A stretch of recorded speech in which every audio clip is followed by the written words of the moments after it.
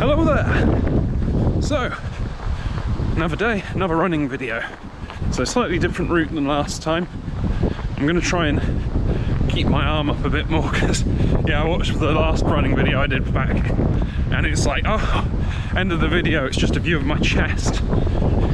So, whoops.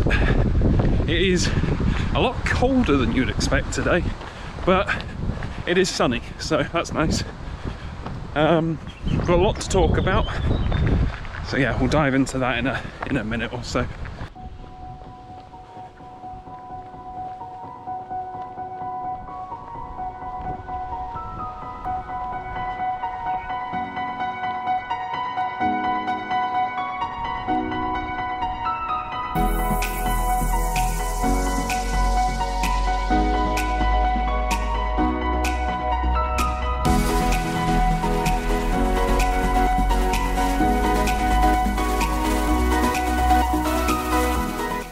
Okay, so in regards to Disneyland, the first Disney park to reopen since the lockdown has, and that's Disneyland Shanghai.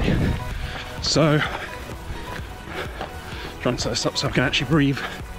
So, they've introduced a lot of different things to try and cope with the potential spread of the coronavirus. So it's good to pay attention to this stuff because it will probably affect Disneyland Paris when they reopen. So they are limiting entry into the park. I'm not sure what the number of people is, but it's obviously going to be lower than normal. There will be temperature screening as you enter the park, so obviously feeling a bit warm on the day, don't go to the park because they will turn you away.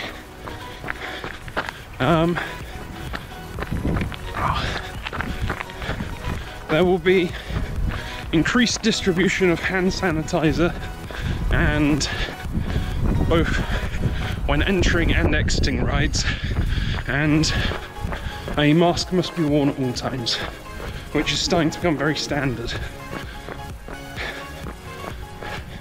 So we can probably expect to see stuff like that at Disneyland Paris when in September.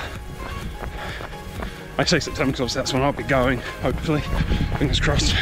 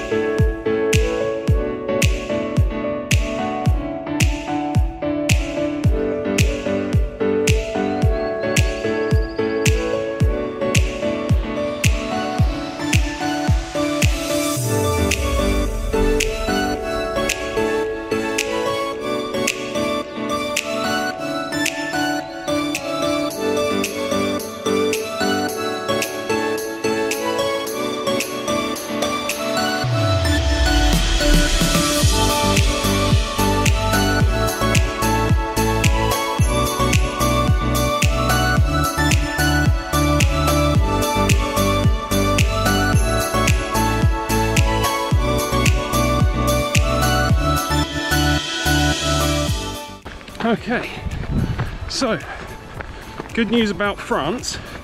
The vote on the 7th, they voted to start de-escalating the lockdown and reducing the severity of it. I didn't actually realise this, but apparently to leave your home you had to actually fill out a written form. So that's something I'm glad we're not doing in the UK. That get annoying fast, but at the same time I'm sure it worked. Because if you know you have to fill out a form every time and you have to go out, you're going to want to limit that. Anyway, so can you hear that wind?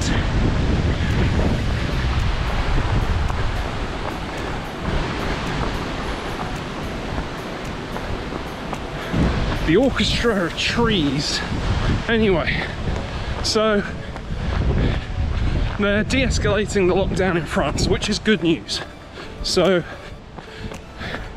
at the moment, a lot like the UK, there isn't a quarantine for people coming from within the EU and the UK, because I think we still count for it, but yeah. Anyway, so that's quite good, because there was one thing I was reading, it's like, obviously, coming back to the UK after a holiday, expect 14 days quarantine, but they've said, actually, that's not the case if you're going to France. And France has likewise said, if you're from the EU or the UK, no quarantine for you. So that's good. So if you're outside the EU, then I believe they said they won't be accepting anyone from outside the EU until at the earliest mid-June. It hasn't been confirmed yet. So if you're in America and you signed up for the September Disneyland Paris runs, there is still hope. Just need a bit of faith, luck, and a bit of pixie dust. Pixie ducks? Pixie dust. So, yeah, that's good.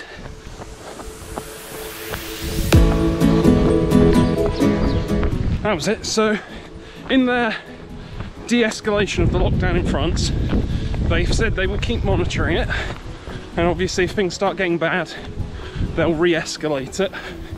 But for the meantime, it's de-escalating, and they've split the regions of France into red and green zones. So green zones are obviously where it's been doing better, and the red zones are the areas that have been and continue to be quite affected. Unfortunately, Disneyland Paris does fall in one of those red zones, as I think does Paris itself. So it's unfortunate, but obviously, as they said, they'll keep an eye on it. So we could find it actually isn't that bad.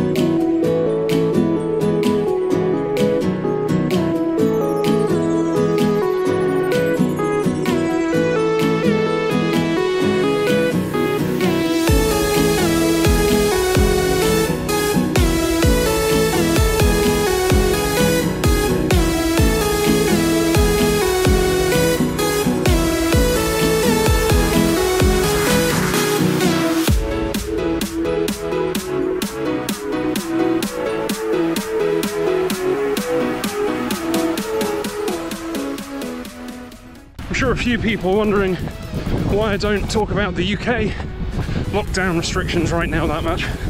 Obviously I mentioned about quarantine excluding France, but I'll be honest, after the big speech last night, this is being filmed on Monday by the way, so this will be airing, you'll be seeing this 2 days later probably, on a Wednesday. I'm not sure what the date is today, I think it's probably like the 10th or 11th or something. I'll be honest, Boris's newscast the other day was a bit confusing, so I'm avoiding talking about that till it's confirmed more. If anything, I'll go with Angela Merkel's announcement, which was keep doing what you're doing. nothing's changed. Because it's at least a bit more concise and easy to understand.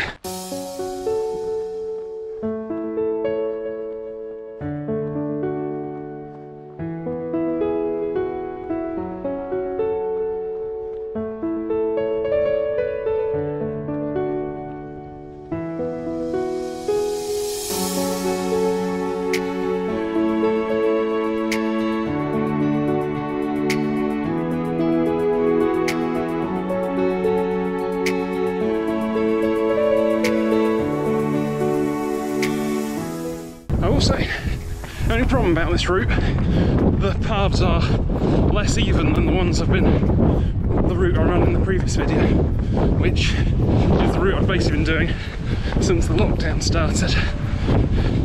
Oh, that's not good.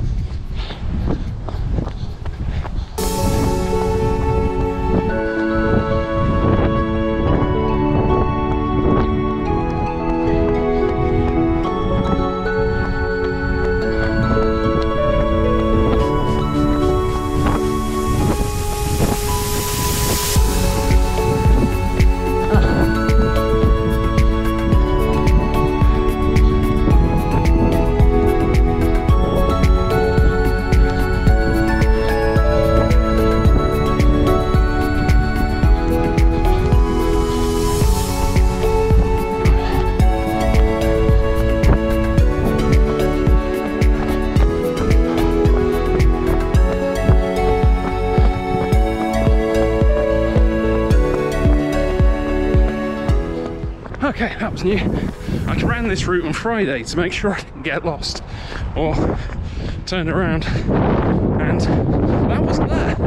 So that was fun, but thankfully I'll get through. That's all right.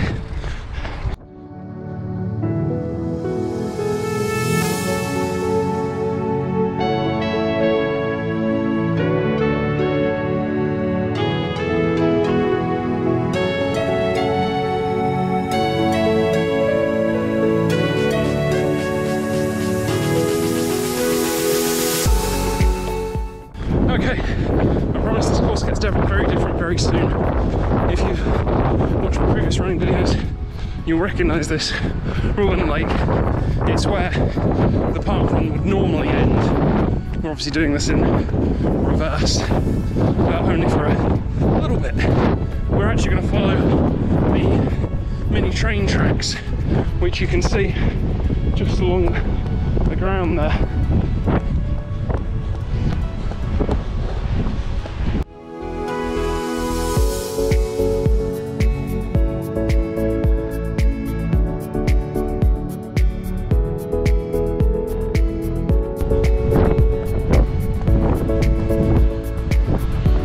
Always look both ways before crossing train tracks.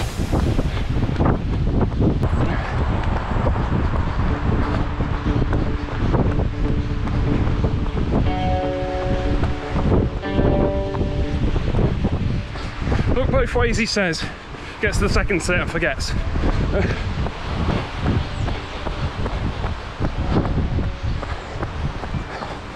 So you can see this is not somewhere we've run together before.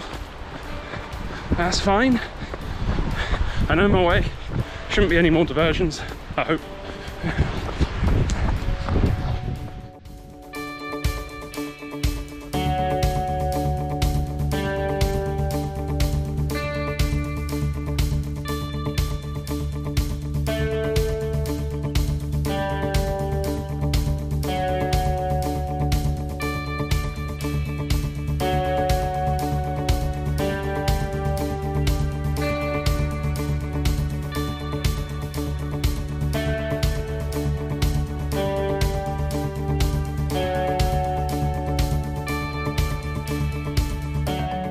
Okay, so I'm running along here. I'm going to take it a little bit slower so I can talk.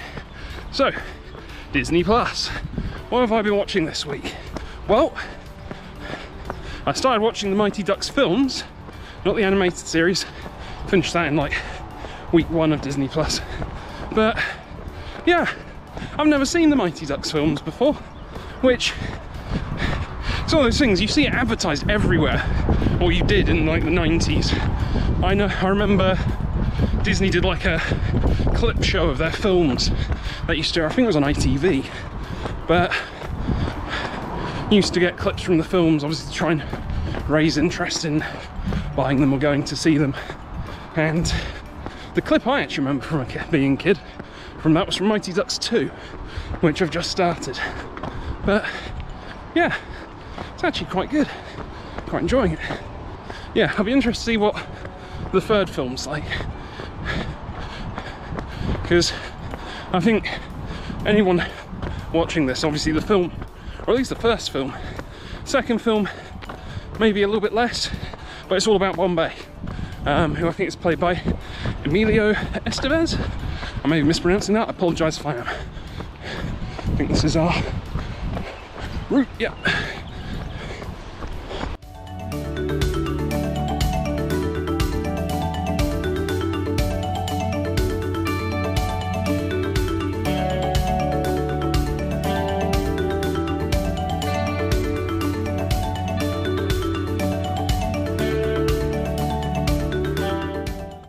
Those clouds do not look nice. Thankfully the light's still behind us. Praise the sun.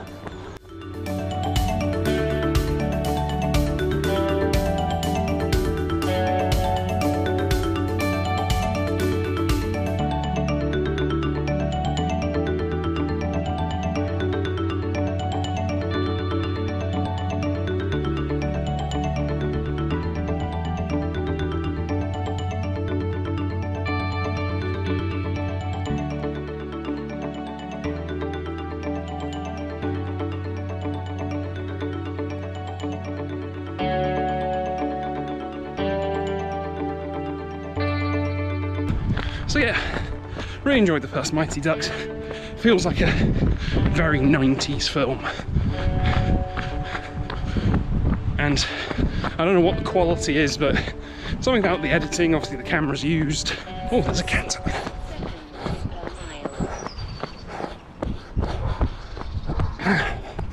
Happy you'll appreciate that.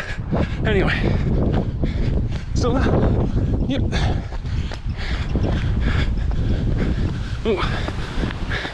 Here's somewhere my parents will recognise. So, just behind these trees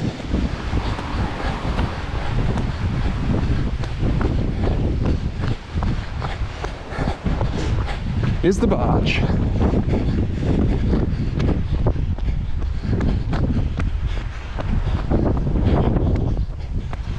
Which I'm sure when the lockdown is lifted, we will go and visit. But it's not, so we won't just yet.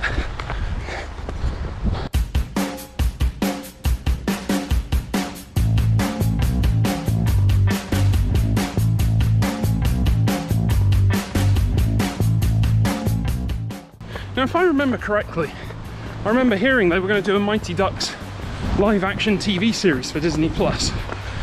It may be on hold right now because of the lockdowns, but I'm kind of wondering what they'll do with it, because I remember someone saying, oh, maybe it'll be about the Hawks, and they'll now be in the kind of position that the Ducks were in, and it'll be like a flip on it. But that seems a bit too contrived, or problem is it's already been done, because you've got that with Cobra Kai right now, which obviously is a sequel series to the Karate Kid on YouTube, and obviously they want a very similar idea. Cobra Kai's kind of, you know, become not a joke, but it's just kind of dysfunctional. It's nowhere near where it was in the original film. And I haven't seen Karate Kid, so I don't know the names, but the guy who fights the Karate Kid in the first film ends up restarting it because he meets someone who can't defend themselves, and he's like, right, train with me and you'll be able to defend yourself. And then the series kind of goes into the rivalry between him and the Karate Kid from the original film, who was also running a dojo, I think. But yeah, so, oh, signs of rain.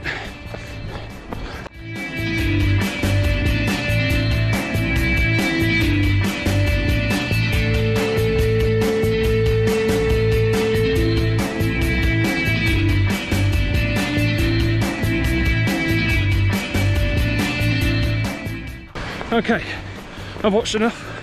Tom's the Tank Engine. As a kid to know, water is nothing to an engine with determination, so I'm going to push through this. But I'm wearing glasses as well, so it's not going to get in my eyes. But yeah, so my duck's been good. I'll admit, I still need to watch the prop show, which makes me feel guilty because I saw it posted on Twitter and I was like, go watch that tonight. Of course, tonight rolls around and I got distracted. So I will get around to watching that, if just for the Tron episode. Love me some Tron. I won't torment Ben in this video.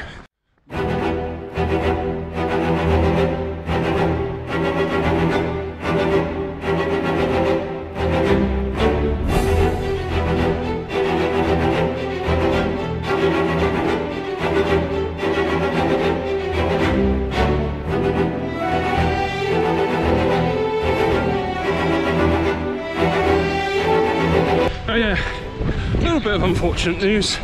So, last video was May the 4th, and I said, after a bit of trouble, managed to get the Star Wars pin. Unfortunately, got an email at the weekend saying it was cancelled. According to the pin group, sounds like basically anyone who didn't get it at 8 o'clock in the morning isn't getting it. So that's a shame. Sounds like I still get the key though, which is almost as important because those, as I said, it'll go nice with my regular key which I've got, which I use as a Christmas decoration. But those keys, seriously sought after. When you look on eBay and stuff, some of them sell for like 50 quid. And it's like, I'm not going to sell it, but damn.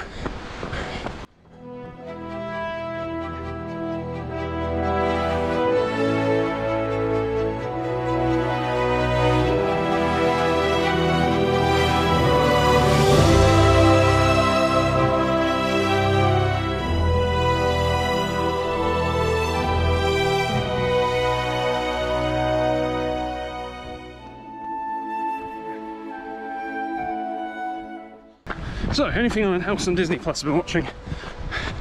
I started watching Avengers Earth's Mightiest Heroes again, because if you're looking for an Avengers cartoon, that's the one. Don't worry about Avengers Assemble, or Secret Wars, or whatever it's calling itself these days. You want Earth's Mightiest Heroes. The reason why Earth's Mightiest Heroes came out at a bit of an awkward point between the film coming out and obviously plans for the greater MCU. So the series is really good and the inspiration for it is from the comics. So it's a really good series. They've done it really well. They've modernized it while also keeping elements true, like the fact that Captain America wasn't on the original team of Avengers. It was actually Hulk, and then Hulk left after feeling betrayed, and then that's when Cap came in. So that happens in the series. It's different to how it was in the original comic, of course, but the fact is still there, the fact is true. And Ant-Man and Wasp are founding members again. Now obviously, as the MCU was kicking off, they wanted to change the image because you want a kind of unified image going forward. And yeah, just gonna run for a minute and I'll catch my breath.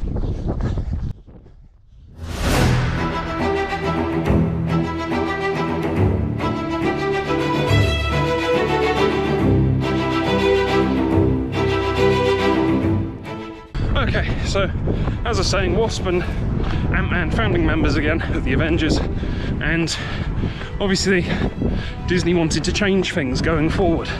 So unfortunately, Earth's Mightiest Heroes got cancelled.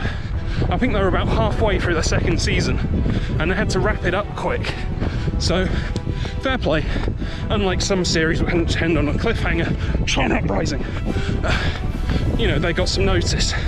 But the problem was they were setting up for some quite big storylines. They had to actually rush the conclusion of Secret Invasion and swapping hands up and started.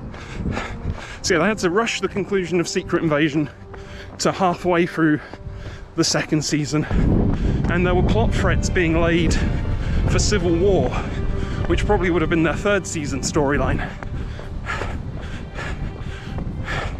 And then you have to combine that with the fact that Earth's Mightiest Heroes takes place in the same animated universe as Spectacular Spider-Man and Wolverine and the X-Men, which I know everyone's thinking, but it's not 90s X-Men. Fair play. But Wolverine and the X-Men was great. They gave some really nice characterization in that. It's like Cyclops not being the leader and kind of getting to the point of being like a, you know, an alcoholic at the start of the series was a really nice twist. So obviously everyone sees Scott and thinks, Boy Scout. And then, yeah, this series rolled around and it's like, cool. So he's a depressed alcoholic, or implied alcoholic, and he's not leading the team. And at least one episode, he actually goes rogue and goes off on his own mission. So, yeah. Also has one of my favourite Nightcrawler scenes in any media, and that's, there is an episode where Nightcrawler effectively teleports across the ocean, but he can only do it in a line of sight. So he has to do it jump by jump, which, yeah, that's impressive. So Earth's Mightiest Heroes takes place in the same universe as Wolverine and the X-Men and Spectacular Spider-Man. Unfortunately, because of Disney's brand unification, that means that despite the fact they did get the voice actor for Spider-Man from Spectacular Spider-Man to voice him for his episodes in the second series of Earth's Mightiest Heroes, they actually redubbed over him with the voice actor from Ultimate Spider-Man, which wasn't as good if you ask me. The problem is when Disney took over and did their brand unification, they kind of dumbed it all down. And that's fair enough, they obviously wanted to appeal to a younger audience, but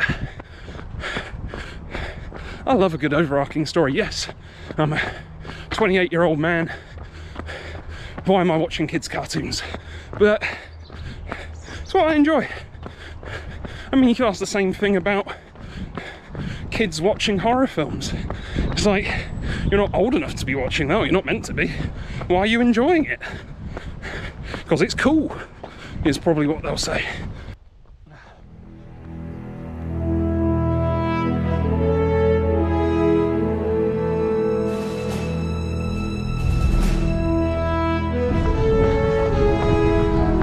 Frog bench.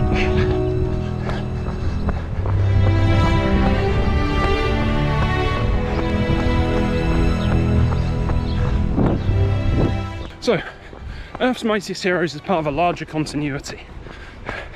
And actually saying that, one more part of it, the Hulk versus films are technically in that continuity as well. Because Wolverine, or Hulk versus Wolverine, is actually a prequel to Wolverine and the X-Men and Hulk's appearance in that. So, there you go.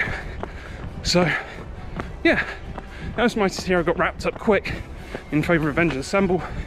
Avengers Assemble, the first episode, is very cheeky because they loosely allude to Earth's Mightiest Heroes. You have the Avengers Mansion, and that gets blown up at the start of the episode, and then by the end of the episode it's like, hey, look, that place we barely knew was destroyed, but look at our new digs in Stark Tower, which is now Avengers Tower. And obviously that's tying in closer to the films. So Avengers Assembled, or Avengers Assemble, the cartoon, if you watch without watching Earth's Mightiest Heroes, looks to be a continuation of the films rather than the cartoon Earth's Mightiest Heroes. Avengers Assemble got a lot more series. I think they got 3 or 4, but obviously that's been cancelled now because, again, it will be branching outside their purview, because they've done stuff now with Ultron, with Thanos, and of course nothing like the films. So yeah, sun's out again, hooray!